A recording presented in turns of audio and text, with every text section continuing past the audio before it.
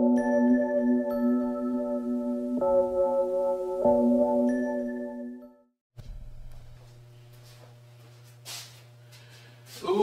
boy, I got one for y'all today, man. Welcome back, first of all. Peace and blessings, man. So I heard a statement today as I'm sitting here doing some YouTube homework, and I had a great mind say that is most present is the least seen. I say that again. That is most present is the least seen. So when I'm talking, or when I'm out creating documentary and street photography images, there are so many layers to these images. So much stuff seems to be going on, right? But that complexity is the beauty of street and documentary photography. Not everybody's gonna get it, right? Not everybody's gonna get it. And I 100% know that while I'm out. I know that. My work is not for everybody, which is why street and documentary photography, it's a popular genre to get into, but it is a unpopular genre, especially on social media. And why do I say that? Let me light this up and then I'll tell y'all. So in the day and age of social media, we are 3-second consumers. What does that mean? To me, a 3-second consumer is someone that is going to scroll and scroll and scroll and scroll. And if something doesn't catch their eye for more than 3 seconds, they're gone. They want something they can digest, see, understand in 3 seconds. And if it's too complex, they're gone. They're going to roll on to the next photo, image, video, whatever is there. And that is exactly why a lot of social media platforms have now transitioned to short reels, shorts, video that are short form, right? YouTube, it has, I'm not going to say died, but certain people cannot watch YouTube because the videos are too long. I get it, right? But I'm a person that wants to sit, watch, study, digest, break down, and then go out and try to apply. But street photography, documentary photography, when I'm out and I'm taking these images with a scene, there's a scene, there's layers of people, there's a foreground, middle ground, background. You dig?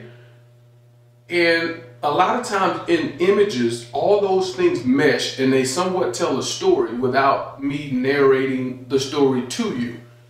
The image is meant for you to look at and come up with your own story after just digesting. It could be a story of the colors being the same. It could be the story of complementary and primary colors being the story, right? It could be juxtaposition of two people, two colors, whatever it may be. But that leads a lot of creators to stop creating complex images. How do I know this? Because I've posted videos, pictures, or whatever of a cat. Or I've seen pictures of a cat, a dog, a person, and they get thousands of likes, right? But if you post something complex that someone has to break down or you have to narrate and tell them what they're supposed to be seeing, they're not going to watch it, man. They're not going to watch it. And they're not going to enjoy it. They're not going to appreciate it. That's why portrait work is so easy. Everyone knows a portrait is, the subject is that person. They don't want to sit and break it down and try to figure out the story, the meaning. They don't want that. They want easy. Easy peasy. That's what they want. Right? So it's a very tough genre of photography to get into, to perfect, to gain an audience, because your audience has to be able to mentally digest that image and appreciate the artistic viewpoint, vantage point of what the photographer was trying to capture in that photo. But once again, it's not for you to try to figure out why I took that image. Come up with your own story when you're watching the image or looking at the image, right? And that is the whole reason why art in a museum, there's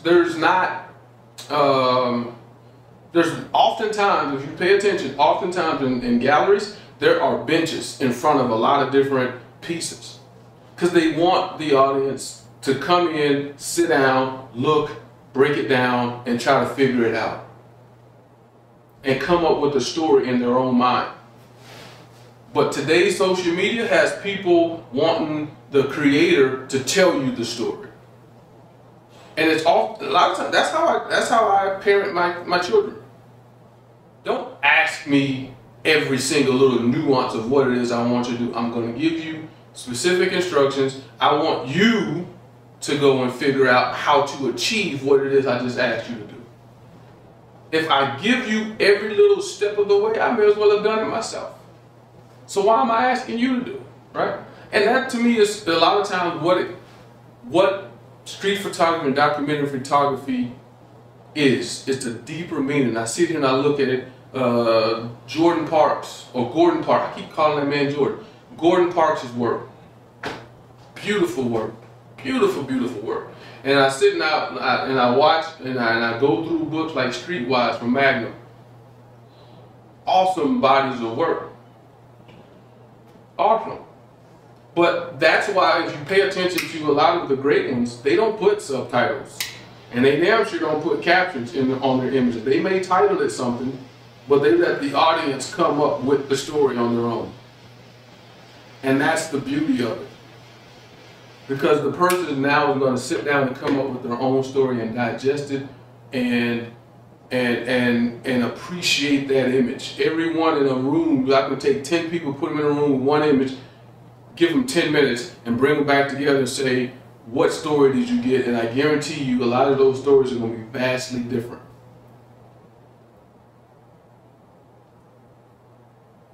And I really enjoy that about my craft and the art of photography.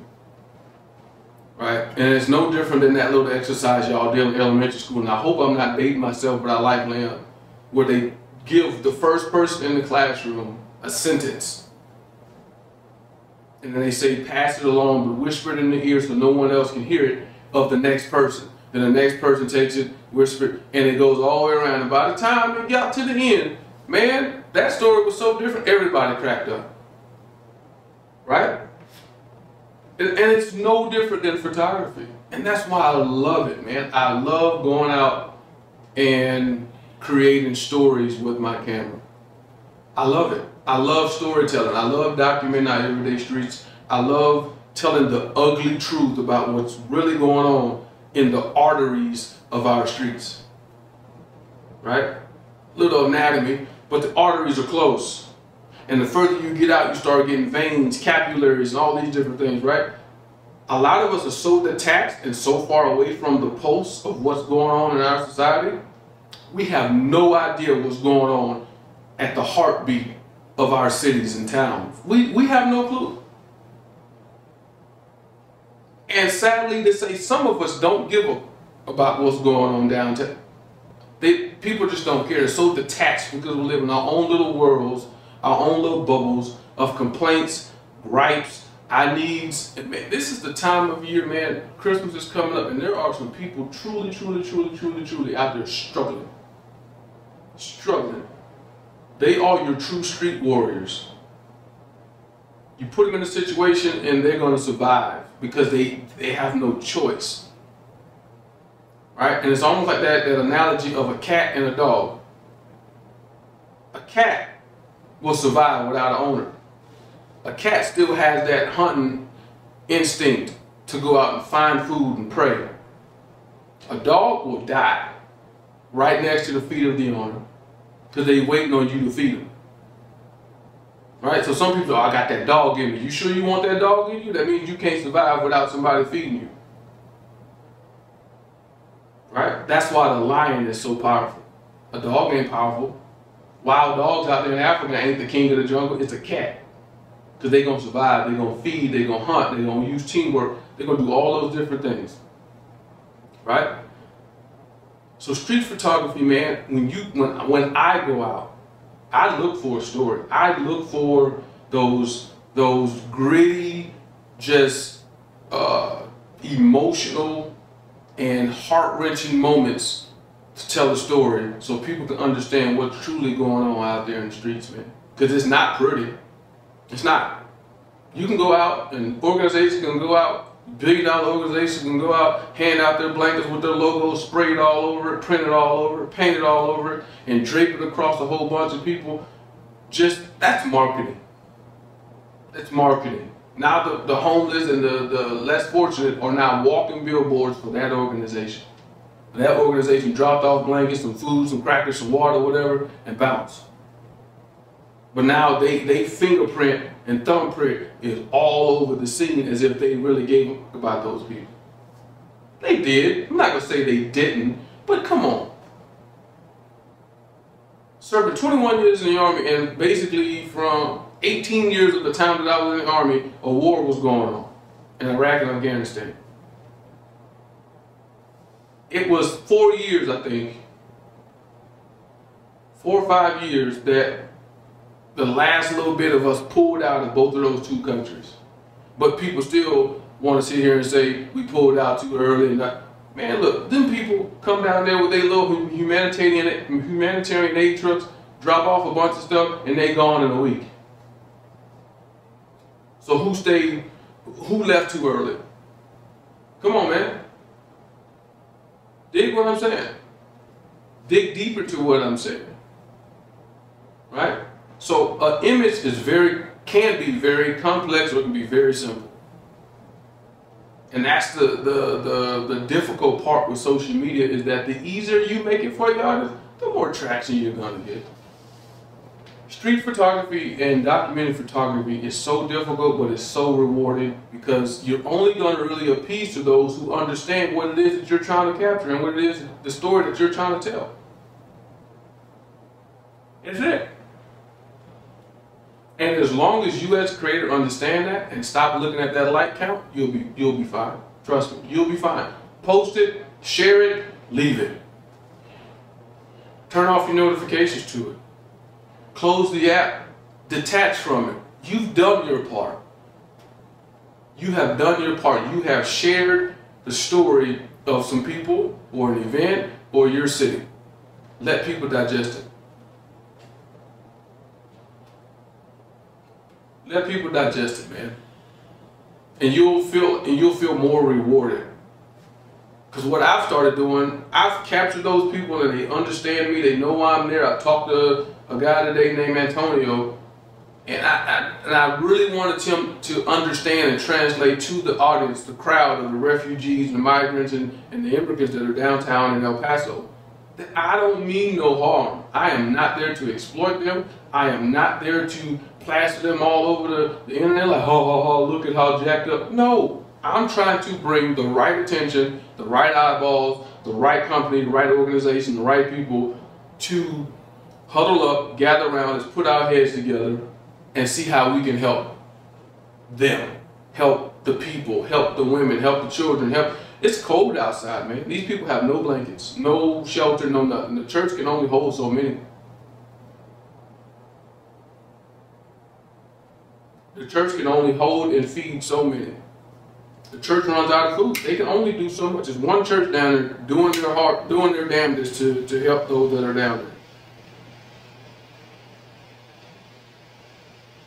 They can't feed 2,000 people by themselves. They can't. So I try to plug in and offset some of that. That's all I'm trying to do. I can't help them all, but I need your help. If you're watching this video, you know me, man, reach out. Hit me in the DMs if you're local here in El Paso. If you're not local, I can set something up and try to get some funds and go out and buy blankets, food, diapers, formula for those that's living out there struggling.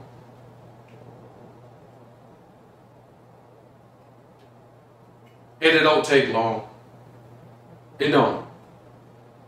15 minutes. 15 minutes to gather up what you got, go to the store and buy some blankets, some clothes, some shoes, some diapers, some formula, drive down there, drop it off, wave, leave. 15 minutes to feed your soul for the rest of the day and feed somebody else's souls and lives for months and a lifetime of memory, knowing that there are some good people still out here who are willing to help. And that's all it comes down to, man. So I'm not going to get too long-winded, even though this video can go for hours. I'm not going to keep it that long because I know some of y'all are already probably clocking out on me anyway. But I just want to share what it is I'm trying to do. I'm trying to elevate just from not being just a creator and a photographer, storyteller. I'm trying to be a humanitarian to help those that can't help themselves right now. And I get it, not all of them mean good. I ain't stupid. But I'm also not blind to the fact that there are some people down there risking their lives. Man, I see women down there breastfeeding children that should be in school. They have no food. Breastfeeding 5 and 6 year olds just to give them something.